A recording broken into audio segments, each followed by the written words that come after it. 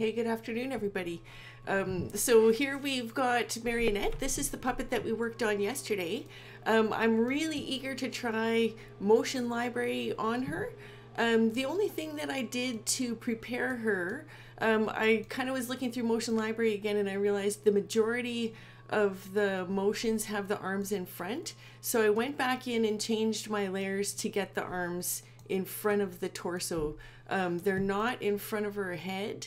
They're still behind her head. So potentially we'd want to change that. And I did have to change some of the artwork. I'm still not 100% satisfied. You can tell I'm not the artist, but having the arms in front, of course, gave her a problem with her chest. So being covered with her biceps. So I still have that kind of gap, but it's something to keep in mind. If you know your character is going to use Motion Library, you're probably going to want the arms and legs in front of the torso. Like right now she kicks, I don't know if there's any in Motion Library where it's in front, but you know, your mileage may vary depending on your layers. So it's hooked up exactly like we did yesterday, except for that I moved the arms to the front. I dealt with the wrong dangles. I also made her boobs jiggle just slightly. I might adjust that still, but I figured, hey, she's a superhero. They're always pretty chesty. So yeah, I didn't want to lose this puppet, but I didn't think we had to start from scratch. So what I'm going to do is export this puppet, but I'm going to call it Mary Annette Motion Library.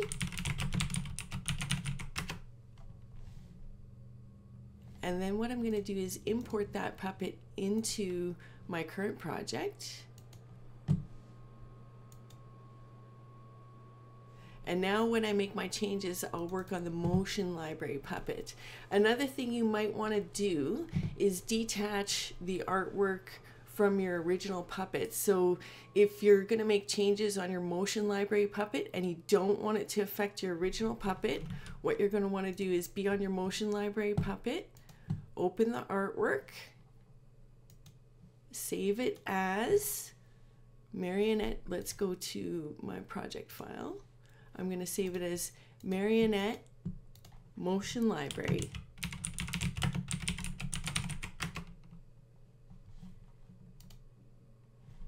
Oh, I hate it when it does that.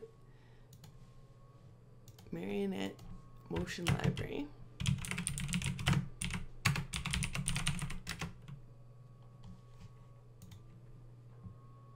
Okay.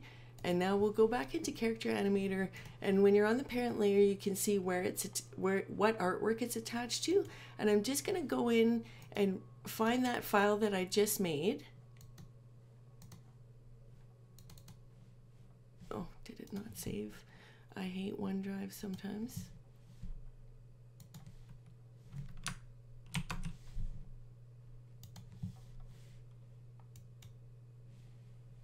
There. And attach it to the new Motion Library version. And that shouldn't change anything, but now when we go, if we make any changes to this artwork, it's not going to affect our original puppet.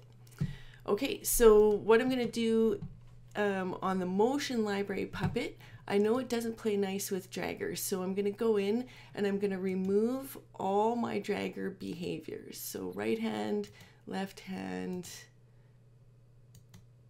leg, and right leg. And then I'm going to go into my rigging and delete all those draggables. So there was one there. There was one there. There was one there.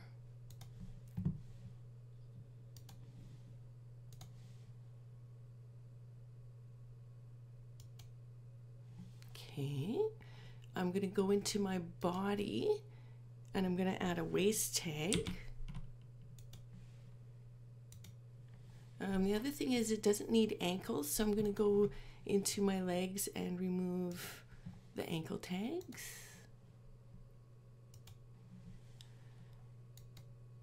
I'm going to go into frontal, and I think if I'm correct, I remove head behavior. I'm going to go into head I can't remember if I make head independent or not. Then the other thing I'm going to do, I'm going to go into here and I'm going to add body behavior, and I'm going to add motion library. Yeah, let's see. I think that's all we have to do. We might have to jimmy around with the head settings and make it non-independent, but let's pull the motion library version in and see how we did. Okay, so now if we go into motion library and let's select dance and our favorite Gangnam Style. Okay, so it's pretty good already. Let's go back into rig and take independence off head. Did I tag head as neck? And there we go. That's all we have to do. So there was, I was kind of under debate, should I fix the skirt?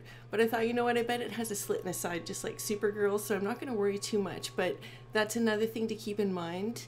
I might actually adjust the dangles to make it move more. But really, adding motion library, like now I've got both versions of the puppet. And motion library is just amazing. Like, and then I don't know if we want to do any recording with it, but yeah, all you do is record one motion, and then I'm going to move my timer over. I'm going to select a different dance. Let's see how hip hop looks. So you can see why you'd want the arms in front, and you can see my artwork isn't great. Like, I think next time I request a superhero, I'm gonna ask them to keep that in mind for the design, that the biceps need to be in front of the torso. But let's pick another one anyway. It's just so fun. There, this one. So I'm gonna record one motion and then just blend the two. And now when we turn off this and play, it just looks so amazing. And it really couldn't be easier. There's a few artifacts and things. The other thing you might want to do, like, see how her hands are staying at the same angle. So what I'm going to do is go into my left arm, my left forearm.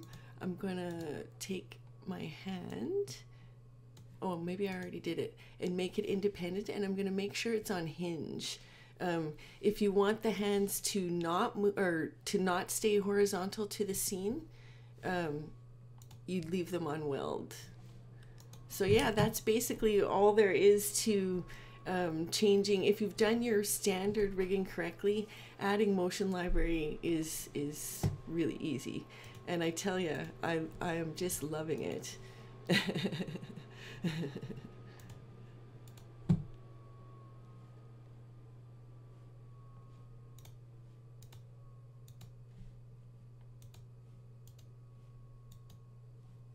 Oh, because I'm playing. Sorry, I forgot that I didn't have it activated. But really, it's just so great. The motion library. Ooh, I'm gonna have to adjust my dangles too. But motion library, really, I'm so impressed with this behavior. When I did my experimental rigging with it earlier, when it was still in beta, I hadn't experimented with it as much. But really, it's wonderful. Like. It couldn't be better. So yay, congratulations everyone at Character Animator. You just did a spectacular job. Anyway, enjoy your afternoon, everybody. I might do Captain Animator just right from scratch. Like, I think there's quite a few that you'd want the arms in front of the head and stuff. So I might do a second rigging, just like a motion library right from scratch.